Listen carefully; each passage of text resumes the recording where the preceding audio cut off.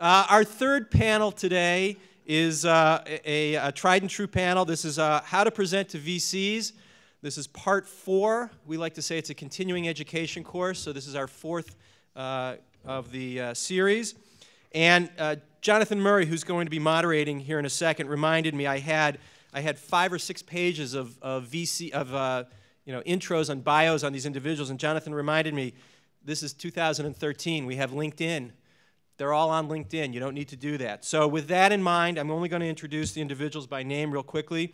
Our presenter today is John Steidley. He's the founder and CEO of Intelligent Mobile Support. We like to think of him as the sacrificial lamb. Please be gentle. We have 3 reviewers for us today. We have Mark Kvamme, the founder of Drive Capital. We have Steve Haynes, the founder of Glengary Ventures. And sort of our own version of Paul Lynn in the center square, we have Mike Stubler of Draper Triangle Ventures joining us again for, I think, the 4th year in a row. With that, I'm going to hand it over to Jonathan Murray, our moderator, a member of Early Stage Partners. Jonathan? Thank you, Jim.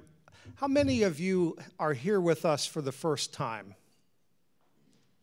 Okay, good. And how many of you are entrepreneurs? Okay, so this panel has a particular design to it that's different than most other panels. The purpose of it is so that you can see inside the mind of a VC. I've been on the other side of the table before I stumbled into this career by accident. And what I always found when I was pitching to VCs was the process was a bit opaque, and I think other people experience that. I think we speak a private language that maybe is a little hard to discern, and that we don't always reveal what we really mean when we ask a question. So we might ask a question over here and be intending to elicit information over here. So we designed this panel to enable people in the audience to ask the VCs what they're thinking and why they're asking the questions they're asking. So here's how this goes. John is going to come up and pitch to these VCs, and they're going to interact with him the way that VCs do when you pitch to a VC in their offices. And then we're going to stop the proceedings when somebody has a question for the VCs. Under the ground rules of this panel, we don't want you in the audience asking questions of the entrepreneur. The poor guy is going to get peppered enough as it is from these guys. But we do want you to stop things, and I'll be walking around with a microphone and to ask the VCs why they asked the question they asked, or what they're thinking, or at what point in time they're starting to wonder about valuation. And that's the whole purpose of it. It's meant to be interactive. So I think without further ado, what I'll do is step aside. I'll be down there with a microphone and invite John Steidley to come up here and start talking about his company. Great. Thanks a lot, Jonathan. My name is John Steidley. I'm the founder and CEO of Intelligent Mobile Support. We design and market technology solutions that help our customers to win more business, deliver better customer service, and improve productivity to deliver a bottom line. I'm going to go through some specific examples to make that clear as to what we do. But in essence, we connect a mobile workforce to both experts and information. We work with Carrier, Bryant, Payne in the HVAC world, Lennox, primarily through wholesalers. We also work with Steris Corporation to connect their field workers back to experts' information to deliver their job quicker, better, faster. I'm sorry, could you go back to that slide? Well, who's your largest customer? Currently, our largest customer is Steris. And and what percentage of your business would Steris be, and how much different than like your kind of median customer? So, just in absolute numbers, this is a software as a service business. It's about $54,000 a year for Steris. Our typical is around $30,000 a year. Great, thank you. So what is the problem that we address? Experts say that only about 20% of organizational knowledge is actually documented. I'll look out in the room and ask each of you how much of your job knowledge is actually written down on paper that's available to people. This creates a knowledge gap, and individuals are also overloaded with too much information, not the right kind of information. Yet mobile employees need that information immediately to solve real-world issues, and they waste a lot of their time seeking information and expertise. And the pain is significant. I was just at Four Seasons in Chicago, the largest Linux wholesaler in the United States. If they have a service delivery where they're installing a new HVAC system and that process rolls over to the next day, it costs them $462 per day for missed opportunity. And in sales, buyers report that over 1/3 of deals are lost because the sales force doesn't know how to accurately answer questions. I'm sorry. Jonathan asked me to do this, so I'm trying to be the ugly VC. Can you go back to the last slide? So, like, your largest customer you said was Carrier, right? Well, it's Steris. Steris, okay. And how many people touch your system right now at Steris? The entire field service organization, which is about 750. So 750 people. And what do you think, let's see, costing per visit. And what is their cost per visit at Steris? Their cost per revisit could be well over $500. And mostly it's the opportunity cost. It disrupts the schedule for the following day. So I'm curious, was Steris an early customer, or is that why not charge more than $54,000 a year? That seems kind of low to me. It is low, and that was our first customer. We got locked into too low of a price, but we negotiated a 21% price increase in year 2. So we're trying to march that price point upwards. It's a term contract for how long? It's a 1-year term. It's a 1-year term, and so you can up it again in 1 year if yes. you'd like. Perfect. Thank you. Okay, we have a question. How effective are the footnotes in references? I guess, I really don't pay that much attention to them, to be honest with you. I guess it does give it some credibility that it's cited that the data came from some source, but frankly, I guess I don't really focus on it. Just a little bit of color on what Mark just did, and I know Jonathan prompted him to do it, is that typically when you're presenting to VCs, and it's very bad in my shop, and we try to cure ourselves of this, and it's impossible, that John was on his second slide or first slide, and it was interrupted with questions that probably would be addressed further on in the deck, and got to the second or third slide and had more questions specific to customers and revenue models and things that John was, I'm sure, prepared to cover further in the deck. And I think that's just, it's very indicative of how presentations go. You always have partners in your firm who won't wait and jump further ahead in the presentation. So, John handled that very well, didn't get rattled, and did a great job. Did a good job with it. The one thing that you're trying to do as a VC, just to put on top of that, is, we see hundreds, if not thousands, of companies. And so I'm trying to understand his business in the first 3 or 4 slides. So then I can ask the real intelligent questions, hopefully, at the end. So that's what I'm trying to do. I'm trying to grasp what's going on right now. And so for example, in those couple of questions, I got a pretty good idea of how he is addressing his marketplace and the companies that are interested in what he's doing. John, just one comment as well. I'm kind of surprised we're on the 3rd slide or so. You mentioned it, but you didn't see anywhere on your slide deck that you're a cloud company, a SaaS, enterprise SaaS company. Yes, that's true. We are. It's a cloud-based company, and it's a SaaS business model. Yeah, I'm curious why haven't you, that's like the hot thing everyone's talking about. I'm curious why you didn't bring that up. I was going to hit it later. Okay. Because I think just as a commentary, you think about it, to Mark's point, enterprise SaaS is really hot right now, especially enterprise SaaS that's embedded in core systems and enterprises that are mission critical. And so you should really hit that right up front, that you're an enterprise SaaS company that's solving mission critical large enterprise problems. Let me weigh in. I agree with that, but the other thing that we hear sometimes when we have somebody put that right up on the front page is the CEO is trying to draw us to a higher valuation, because we all know what SaaS valuations are. And so it becomes a buzzword when someone says, oh, we're cloud-based and we're SaaS and we've got 3-year contracts and big data, big data, blah, blah, blah, blah, blah. And what I'm hearing when I hear that is mobile, okay, big data. Big data. Right. And I'm hearing all that, okay, this guy thinks he's got the best thing since sliced bread because he's putting all those buzzwords on the first few slides. And so the other side of that is it's not such a bad thing necessarily to have it a little bit later and soft sell it so that you actually come across as though you know what you're talking about. That's a good point. Okay, let's move on. I want to give a very specific example of how the technology works. The example shown here, Steris. If you're a service employee for Steris, you walk into a hospital, you type in a trouble code. John, I just want to interrupt for 1 second. So it's very common when you're making a pitch to a VC firm for one or more of the partners to be under the table with a device. I normally don't do that. That was my wife. I'm sorry. Please Under the continue, table? John. We actually had a rule at Sequoia, and we'll have a rule at Drive Capital. You don't even bring them into the room. Because you bring them into the room, you can't do it. But I have a 6-week-old, so I apologize. My apologies.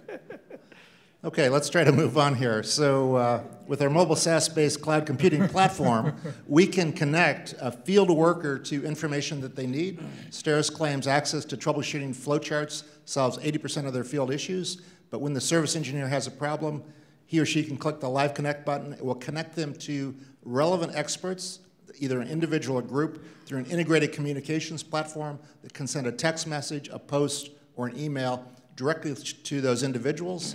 And as soon as that is received by the group of people, it's shut down by the first person who answers the question. Everyone can see the answer. Therefore, we get peer review of the answer.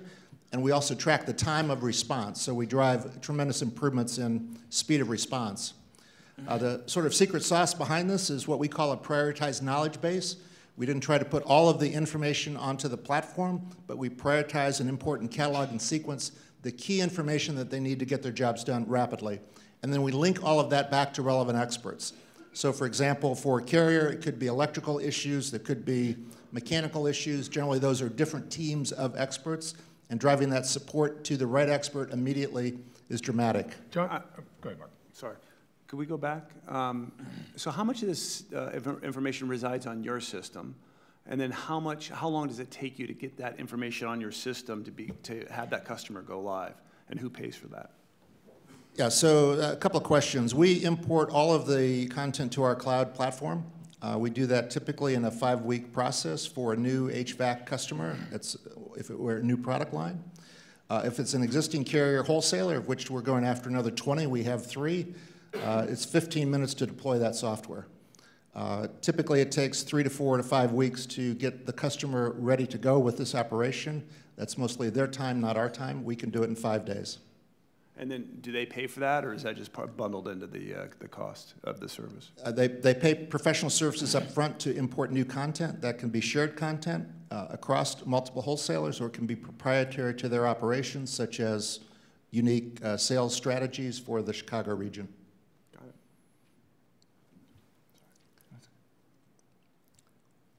So just a little bit about my background. I spent 25 years at Philips Healthcare, started off in engineering and went into marketing. This concept was born through a period of time where I worked at Philips delivering customer service to a group. That business model was wrapped up in bringing 100,000 users to an internet-based training program, support program, and that mushroomed to 425,000. The problem that we were focused on was taking the Philips service organization from 4th in the industry, which doesn't sound so bad, but there are 4 people in the industry: Philips, Siemens, GE, and Toshiba. We moved to, my goal was to get us to industry standard at 70% customer satisfaction as surveyed by Gallup. We blew through those numbers, basically because we got to the root cause of the issue. And the root cause of the issue was not lack of training, not lack of information, but it was lack of access to experts. And because of that, we could take the revisit rate down from 20%, which in fact was industry standard. It's still the revisit rate that STERIS and most of our customers achieve today, down to 3% because we could get the right person connected to the problem.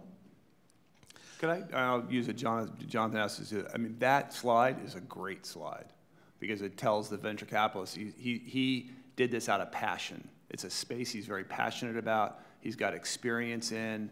And he, was able to show this and wants to bring it from the one customer he was at, which was Philips, to the rest of the world. I mean, this is a great job. So,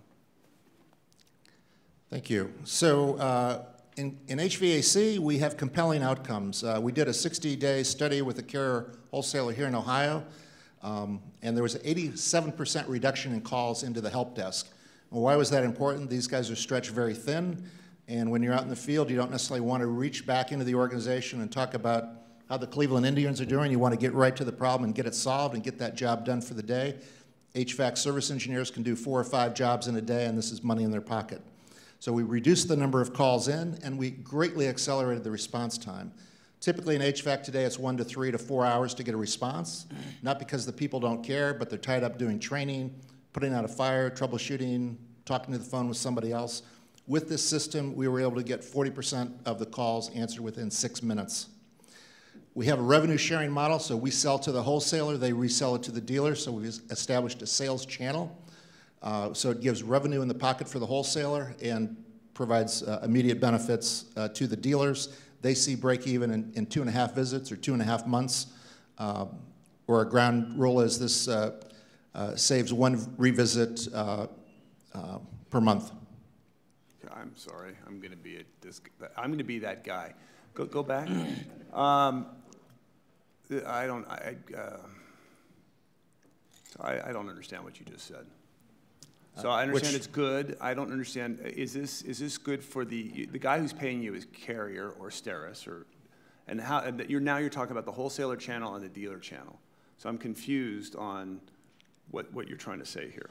Yeah, so maybe I can clarify that in a further slide in a little bit more detail. But exactly what we're trying to say here is we reduced the total number of calls in because we put the prioritized information on the smartphone, tablet, or laptop of the field employee. By doing that, we reduce the calls into the corporation. Right. Got it. Thank you. Okay. I'm slow. Sorry. No problem.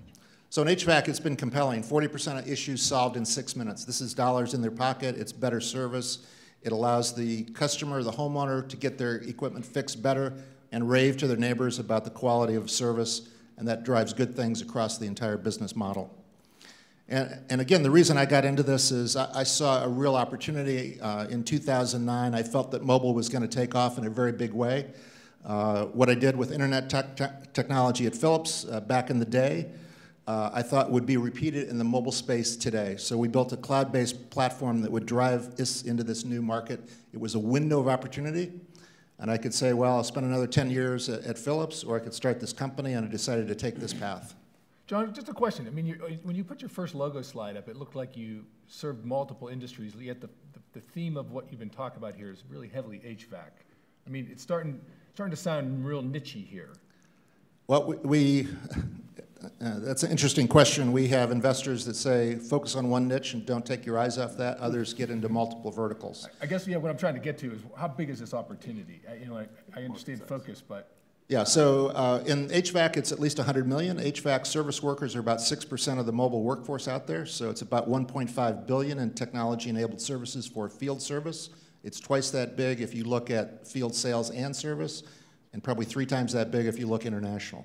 So we see the market size as well north of 1.5 billion. We have a question? Yeah, this is a question for Mike. Mike, I've noticed a couple of times in this presentation that John has gotten conflicting input from our panel up there. And I just wondered, as the presenter, as the entrepreneur, what advice would you give them when they're getting conflicting information on, well, gosh, I should do that or I shouldn't do that, and it's coming up against each other? You know, at the end of the day, he knows the business better than any of us, and so, you know, I think he can take our comments with a grain of salt. You know, I think ours are more from a presentation standpoint and getting to the point, but at the end of the day, he knows this business much better than we ever will. So I would just encourage the entrepreneurs to take the input with a grain of salt and pick up the comments and the input you think is valuable, but at the end of the day, it's your business. You know the business, you know what's right, and so you do what you think is right. No, I'd reiterate that. I mean, you got to do what you believe in. Don't listen to us, you know. If you believe, I thought the way you answered the enterprise SaaS question was a great way to answer the question. The one thing I would mention on this last point that was just brought up is, I will tell you from my perspective, I'm more of a market-based investor. So I'd like to know the size of the market sooner and why I think it's a big market, because that then also says, okay, now I can get over a lot of hurdles. Anyway, it's just a side point on the market size. Yeah, you could build that up to Mark's point. Here's the big opportunity. We've decided initially to focus here and then moved into these sectors. Right, great. So we do have some significant barriers to entry. We believe the fundamental barrier to entry in this space is to drive continual innovation. Our focus is to understand our customers deeply so we can respond to where the hockey puck is going, not to where the hockey puck is. We built a prioritized knowledge base. We've already been recognized by Carrier as a best practice and with the market leader Carrier in HVAC, which drives part of our focus into that area. We built discovery analytics, so we track every touch point on the product now. So we know when it's being used, why it's being used, which product, and we know over time we'll build up the database of data to give information to carrier to help them better predict and prevent problems in the future.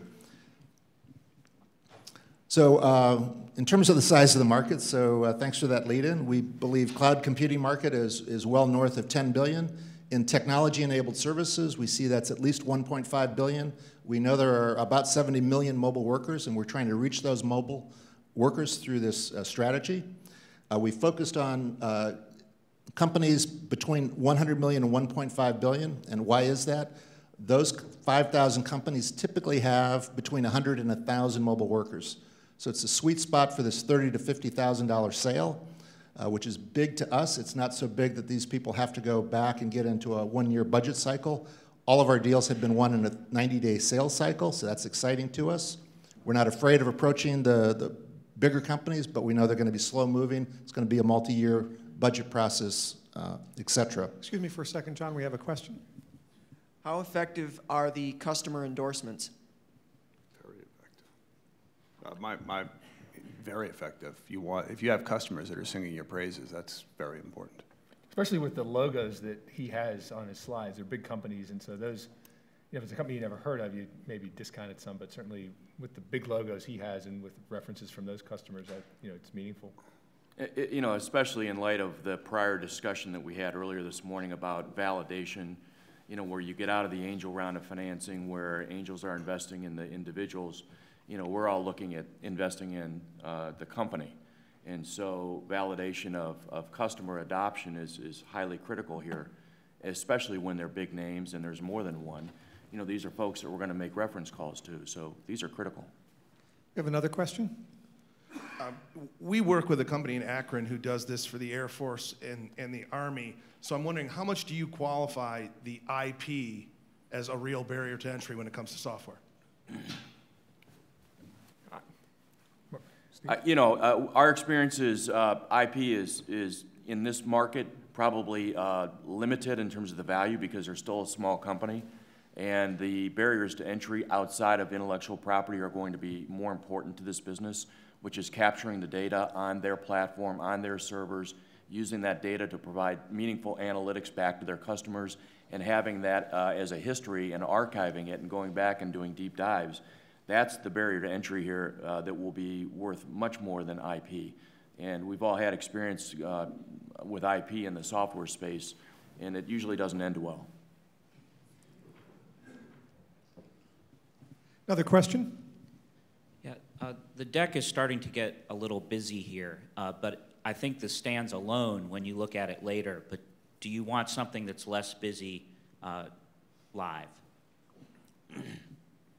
We just want to know the story and understand the business. So, I mean, sometimes businesses are complex, sometimes they're simple. You don't want to have, I don't know if you watched the movie Amadeus, too many notes. But you want to tell a story, and the story needs to talk about the business. I think so far it's been pretty effective. Mm-hmm. I haven't. Yeah, I wasn't struck by this as being over the top. Well, one thing, something's just been rattling in my brain, and Jonathan's going to love this.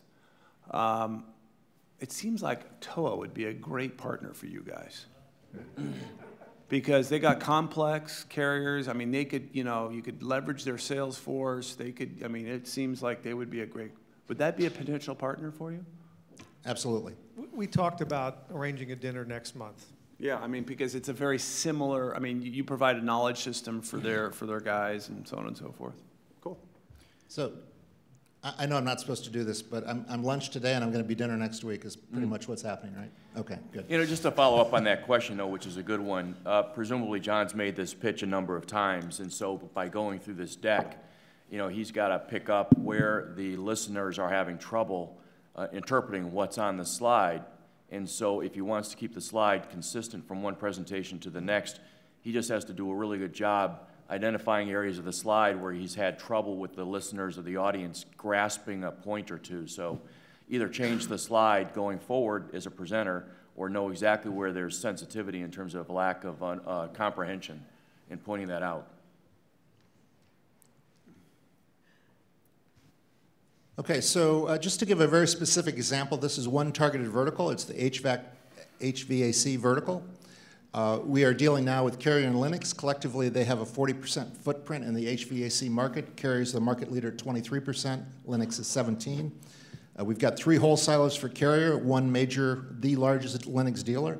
So we sell to the wholesalers, they resell this to the dealers. So that gives us a way to reach these 267,000 mobile workers very effectively.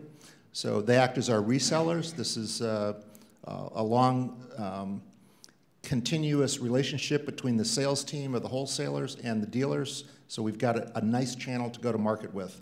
And we add value at every level in that value chain. You know, that's the one area I think where we would want to dive into, because you've got a lot of touches you've got to get through before you get to the end user. And in terms of selling cycle, maybe you'll talk about this a little bit later, when you start with the OE and you're trying to get down to the dealer level, you're going through somebody that you don't have control over, which is the wholesaler. And so, you know, by the time you get down there in terms of adoption and value proposition, how do you make sure your message gets down there so that the selling cycle can be compressed? Yeah, so great question. We sell to the wholesalers in the middle of this. We don't sell to Carrier or Lennox. We're trying to get in there, but we've been trying that for a year, and it's going very slow. They're supportive of what we do. In fact, Carrier reimburses the wholesalers through a co-op advertising program to drive adoption. We don't want to wait on Carrier. These wholesalers in the middle are quick decision makers. They're family-owned businesses. They make a quick decision, and we sell to them, and they resell it to the wholesalers. So we're targeting the wholesaler, and they're reselling it to the dealers. John, we have a question. Thank you. Can you, as the VCs, talk about whether you have a preference for a direct sales force versus a channel, or does that vary by business or industry? I'll start with that. That's where I was going, Len, because I think the next question I would have asked is what friction is there and what leverage is there between the wholesaler who you're going to and their ability to push this down into the dealer network. And if you don't have that direct contact with the ultimate user, it just says it's going to be a longer selling cycle, and you don't have the message conveyed to the user that you want. And I would prefer to have the relationship with the dealer, which is the end customer. But it is having channel partners is a cost-effective way to go to market. Direct sales forces are expensive. I think it's not a bad way to start. Ultimately, I mean, we've had good. Sometimes they're not mutually exclusive. I mean, having a direct force, that's complemented with channel partners can be a pretty effective model too.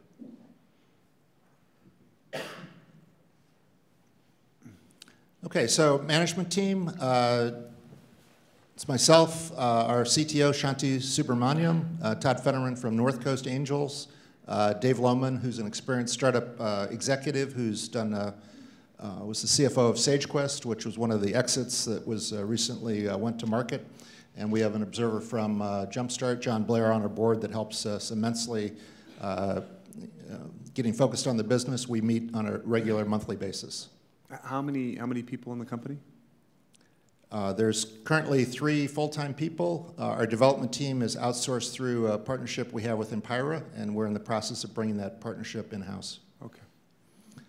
So we're in the middle of a capital raise now. We've closed There's a question. Jonathan, there's a question. Hate it.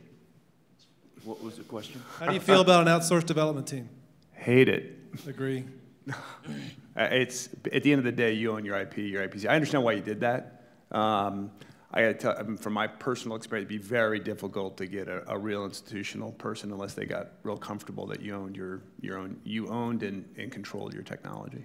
Yeah. So let me just address that, assuming it came up this way. We are in the process of moving all that IP in-house. We have a 2-year program to do that. It'll take 12 months to do that. That's funded through the Innovation Ohio Loan Fund. So it's a very cost-effective way to bring it inside.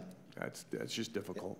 I mean, I'm just saying that, usually what you want is, we'd love to have if your partner was the CTO and your partner, was the architect and put all that together, and then you hired your folks underneath that's what you want, your own engineering team. Right, and we are building our own engineering team as we speak. Yeah, it's because it's not a project. That's the key. You got to own it, live it, breathe it. Good point. I hesitate to ask a question, but I'm going to ask it anyway. So when a company like John's comes to Drive or to Draper or even to Glengary, who's kind of traditional institutional venture capital, what do you think of a cap chart that looks like this? Does that in any way slow down your process or make it more difficult to invest or anything like that? I mean, from my viewpoint, I don't think it's overly complex. You know, we know all the people on that list, and they would be the normal, the usual seed stage angel groups that we would expect to see in very early stage companies. You know, the amount of money that they've raised is not excessive. You know, we haven't yet seen kind of the results of that in terms of what the revenue is today, but there's nothing that I see there that is alarming or unusual to me. I would ask the question, and you don't have to answer this because you may not want to. I'd ask the question, okay, those are your investors. How much of the company do they own? And quite frankly, if the angels own more than 15% of the company, that kind of screws up the cap table. They should never, I mean, it's just for an institutional perspective. And we've seen a lot of I see a lot of companies in the Midwest where the angels just own too much, and then you cannot make it work for the institutional investor and the entrepreneur. So I want to ask you to answer that question, but that's another way of answering your question. Not to beat a dead horse on Empira, did they take a sweat equity position then, and how would you unravel that if you're bringing it in-house? Oh, I'm asking the VCs, according to Jonathan. Oh.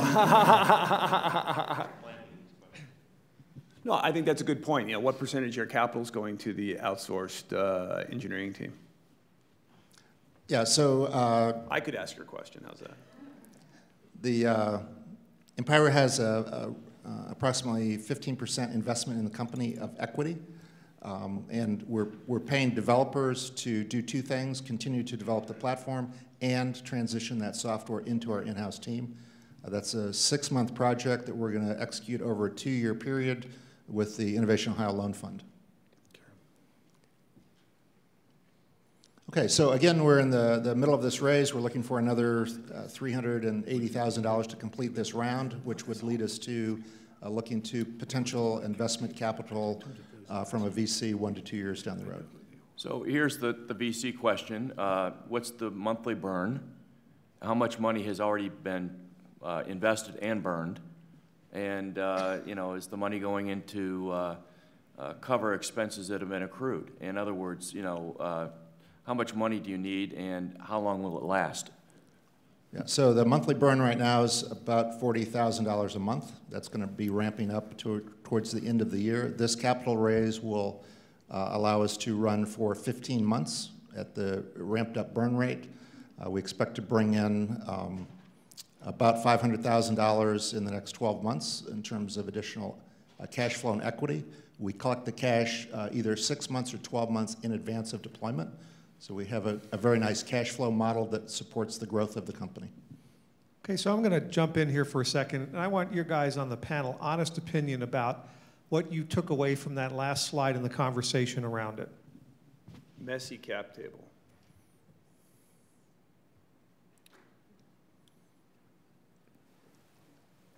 You know, obviously we haven't seen the cap table, but one could jump to that conclusion, I guess. Or capital structure, I'd probably say. Yeah, I'm familiar with, you know, all of those investors. I guess, you know, how that would translate to an actual cap table would be interesting to see as well.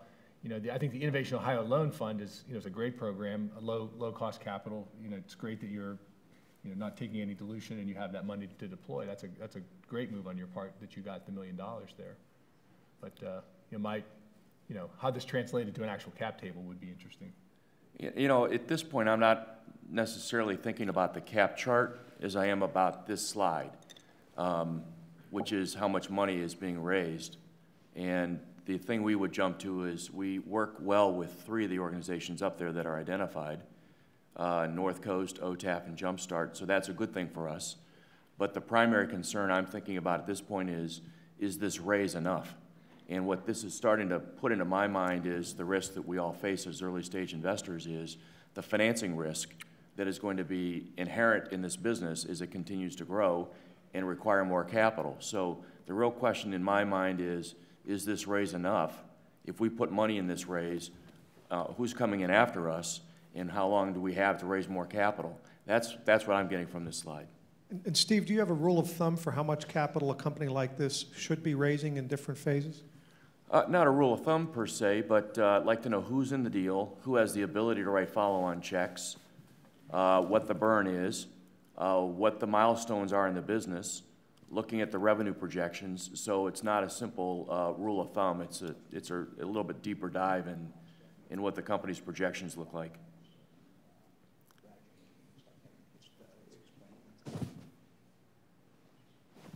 Over there, Jonathan, or keep going? We got a question over here. The milestones and the revenue projections don't seem to have come up much, and that doesn't seem to bother you. You know, when's the first sale going to be? I heard they're going to be 30 to 50,000. It's a 90-day sales cycle. That sounded, gosh, I wish, but that sounded great. But you know, when is that? When in the presentation is that sort of concern raising in your mind, and you want to hear, okay, when are you going to sell something? Well, that I'll just mention that point came up for me anyway in the last slide, which is the answer I gave, which is okay, if you're raising X amount of dollars, how long is that going to last? And so I start thinking about what the burn is, when are they going to convert customers to revenues, when are they going to collect the cash from those customers, and then what is the financing risk? Right. Well, I'm assuming we're still going to see a P&L Right. and a timeline, so I'm assuming that, right, still. The money slide. The money slide, yeah. Well, we hope it's coming. Well, we hope it's coming. It's not coming, then we got an issue. Yeah, so really the use of funds are to execute on the HVAC go-to-market model. We believe that will be 70 to 80% of our revenue in the next 2 years. We closed last year at $135,000 in revenue. We have 5 paying customers at this point: Steris, RSC, Sigler, Cook, and Linux up in Chicago. How much deferred, since it's a SaaS-based model, how much deferred revenue did you go into 2013 with?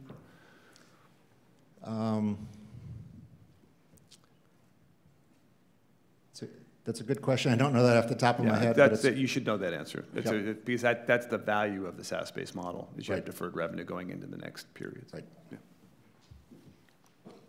So, and we also want to improve the platform to add features and, more importantly, to add content, so we lock in the HVAC customers to drive the price and do the technology transition.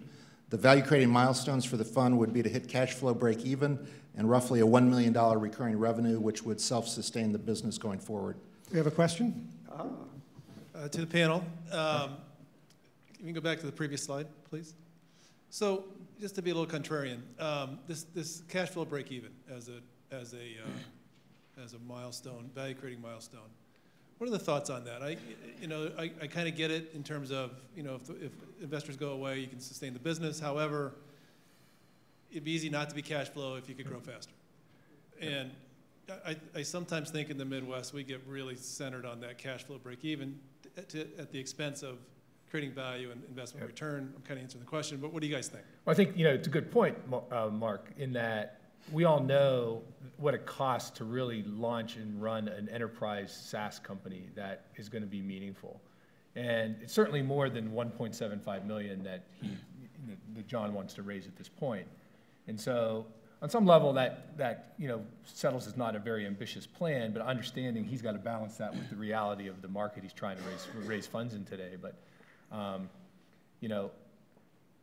I think in terms of thinking big at this stage on 1.75 million, the cash flow break even sounds like perhaps not a shooting for the stars. If I saw that slide in Silicon Valley, it'd be a very different slide. The slide would be, it's going to take me $12 million in 18 months to go to cash flow break even, whatever the number is. I mean, 8 million, 6 million, 12 million, whatever the number is. And it would be in the future, but then I'd also see 100% growth, 200% growth. So you basically trade off your time to break even, because the cost of sales forces, cost of everything you're doing, with growth rate. Now what you don't want to have is 18 months to break even and a 15% growth rate. That doesn't work. So that would be the difference of a Silicon Valley type look versus what we see more in the Midwest. Okay, so the financials, again, we expect to get in the first year at post-funding up to about 836. About 33% of that will be from existing revenues going forward, so maybe that is in fact the answer to your question. So about a third of the revenue in year one would be from existing customer base, so we need to get 2/3 of that. So it's substantial growth, but if we can retain our customers, and so far we've been able to do that. Our first customer, Steris, signed up with a 21% price increase. Our second major customer, RSC, re-upped with a 33% price increase. We see this locking in between the wholesalers and dealers in HVAC as the new way of working, so we think we have good lock-in. Again, it's not a significant growth in customers. We need to get from 5 existing customers to 25 in the next 12 months and double that up to 60 in year 2. That would get us to this cash flow break-even model with the $1.75 million investment plus the Innovation Ohio Loan Fund. Question, John, for the panel. Is this a big enough opportunity to get you interested?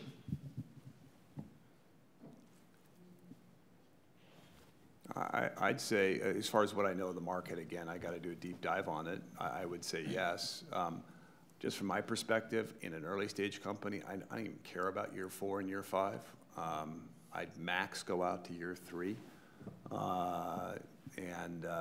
Actually, that's a pretty good story if you believe that through year 3. And as you just mentioned, if your deferred revenue is like $300K or $250 or whatever you said going into year 1, that's great. By the way, I don't like year 1, year 2. This is just a personal thing. That's 2013. Next year's 2014. Next year's 2015. But no, the question I would ask then is, okay, let's say you had $5 million. What would you do then? And understanding how that would affect your business model and grow faster, back to Mark's question a while ago. Okay, we have another question. A question for the panel that seems to coming up here is, so when you see something like ARR, are you used to looking at a software as a service model in terms of cash flow numbers or in terms of GAAP-based numbers? And do you ask questions like backlog? Because you mentioned, Mark, deferred revenue several times. And being an accountant, I know what that means, but a lot of entrepreneurs probably don't know what that means. So can you just comment on that? Well, I mean, the most important numbers in a SaaS company really are the growth in ARR, annual recurring revenue, and then cash flow, because they should cash flow pretty nicely. Your GAAP revenue stinks in a SaaS company for a long time, so you almost dismiss that. You basically look at gross margin, but that's basically what I look at. Yeah, I agree, because one of the things we'd really be interested in is the size of his contracts, what the contract backlog is. In an enterprise with big customers like this, I'd expect to see probably long-term contracts of some significance, with perhaps we'd also be looking to see how much of that he's getting paid up front that's going to create the deferred revenue that Mark's referring to. So, even though this is delivery on a month-to-month basis, you still like to see an enterprise SaaS model where you're getting significant payments up front.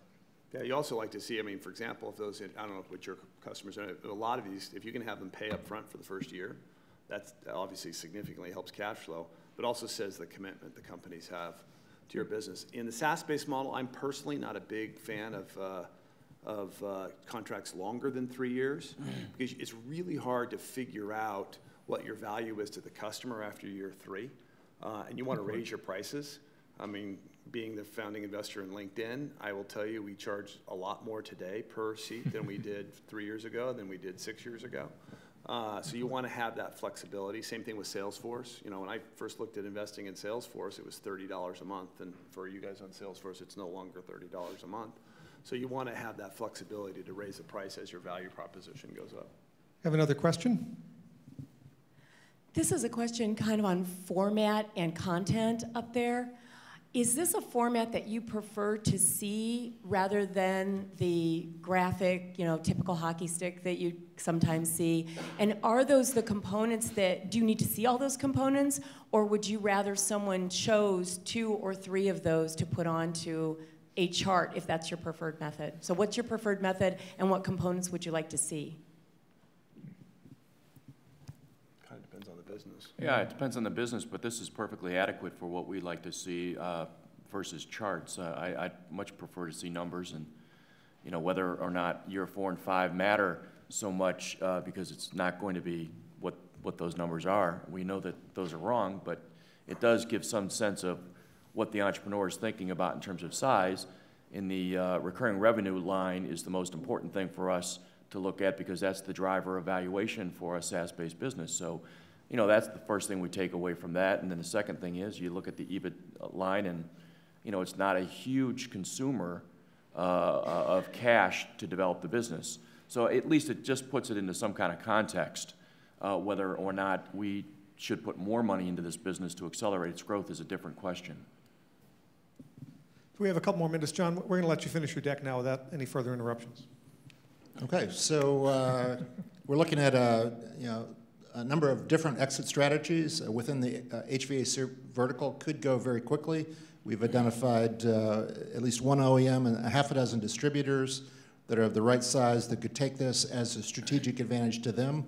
It's an industry with a great rivalry. It's personal because it's family-owned businesses.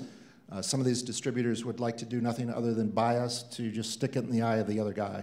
But we've also got great ability to improve their bottom line and lock in their dealers because it's a net sum game.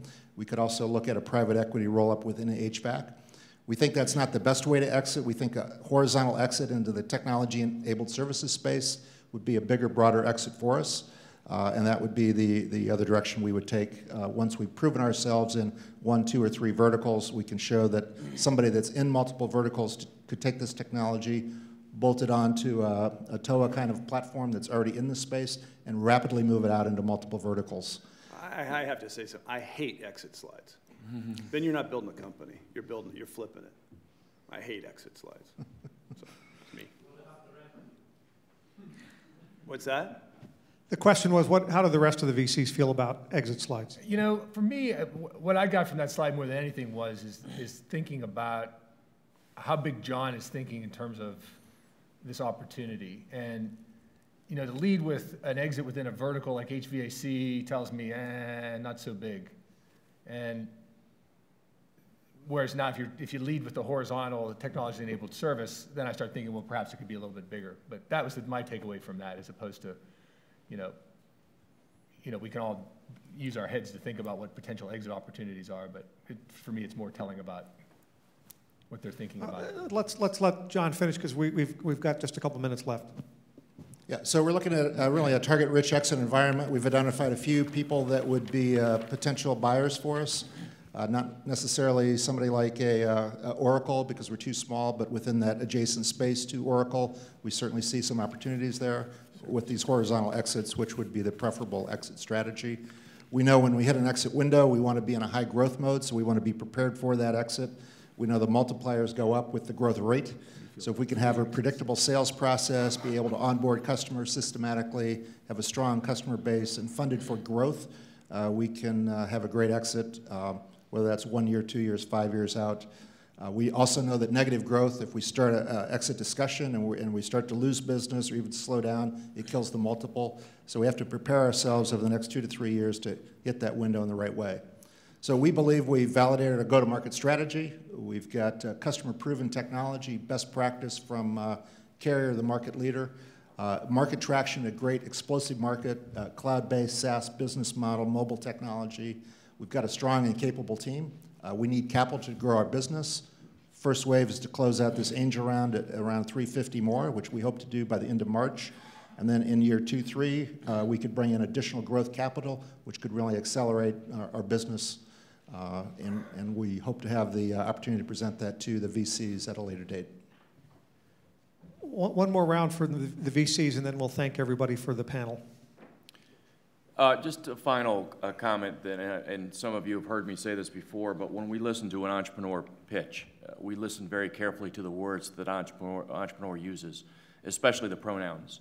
And commend John for the use of the words our and we, always. And it's a team of less than a handful of people, but it's always thinking about the company and we and our, and didn't use the pronouns I and my. And so that says something about him in terms of his belief in the company and where he wants to go. And it's not an extension of John's ego to build this company, but he wants to build it because he believes strongly in what he's producing and selling to customers. And that's a pretty important factor for us. And that goes back to the earlier discussion about, do you bet on a jockey or do you bet on a horse, or you bet on a jockey? So that's important to us.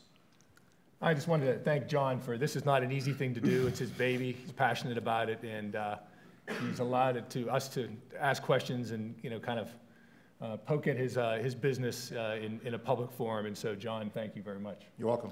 Yeah, I got to tell you, congrats on doing that. I mean, that's great. I think what you've done is fantastic. I will just say, you know, my net in, I think you have a very interesting business. I think you're thinking too small. And I would implore you to just really focus on building a great company.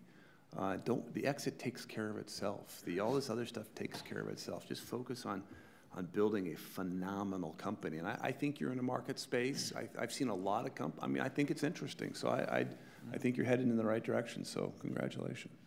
Thank you, John, and thank you, panel. Please join me in a round of applause.